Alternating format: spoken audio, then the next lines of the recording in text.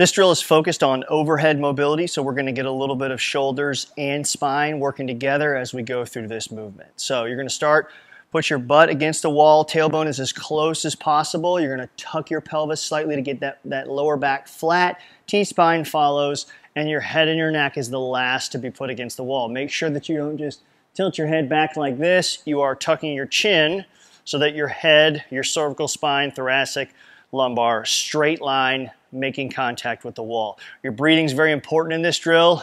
If you can create enough core tension when you initiate the movement, you're going to be able to pull yourself against the wall and get more out of your range of motion. So we're going to start here. Your arms are going to go straight out just like this.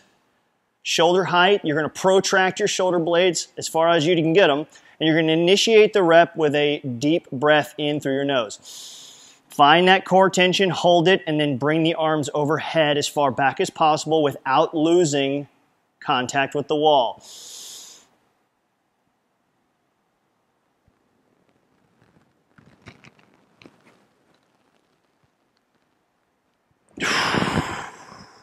Slow and controlled path up. Breathe out on the way back down. One more time.